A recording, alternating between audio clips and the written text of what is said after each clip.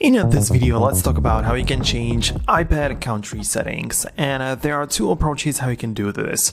The first one is by going to the settings, and here if you go to the general and a date and a time, here you can see the 24-hour time and your time zone, so this can be changed in the terms of the location and country as well. So here if you disable the automatic, you can change the time zone to pretty much any country and any way you want. So that would be just about the time, but usually people have it on automatic.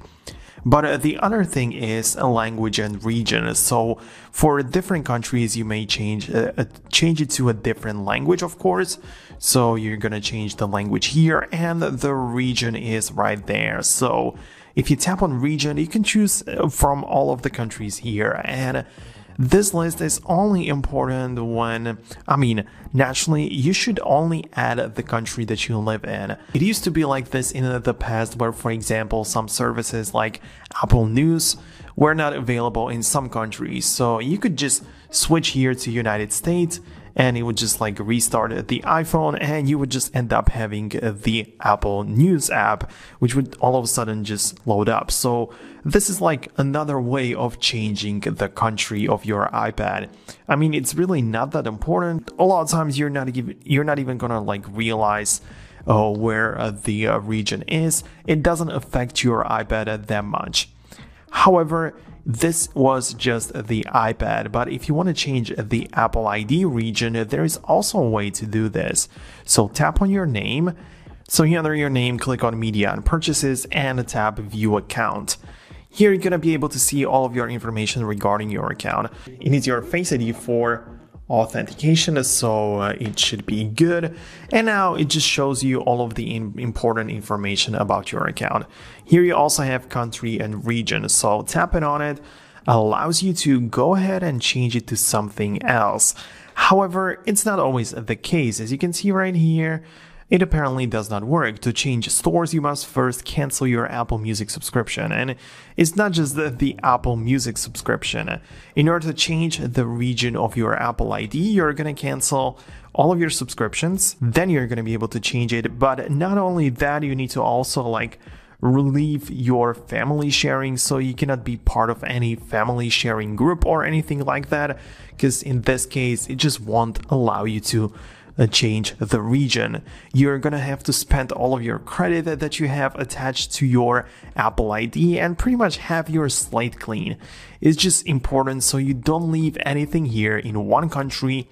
You cannot move or transfer the credit to a different country or region. It's just not possible. You have to close everything that you have going on in here, and then you can change it to a different country and start fresh. Then in a different region, you're gonna have to add a different payment method. So you're gonna have to set it up all over again. I don't know what you actually want to achieve with this, but this is exactly how you can do it. Of course, it also applies to other things. For example, your iCloud Plus subscription. If you change to a different country, it may also be you're gonna be able to have their payments in their currency. So maybe it's gonna be even a better price or a worse price. I don't know. It's not really something I would mess with. It really depends, like I said, on what you want to achieve with this. Because if you want to just check out some other apps on a different app store country, then yeah, perhaps, but maybe just create a new Apple ID to not mess with your old one. After you switch, you're going to have to re-download all of your apps, music, iMovie, TV shows, books, everything as you had it before. So if you paid for something using the old Apple ID, you're going to have to pay for it most likely again using your new Apple ID, new payment method.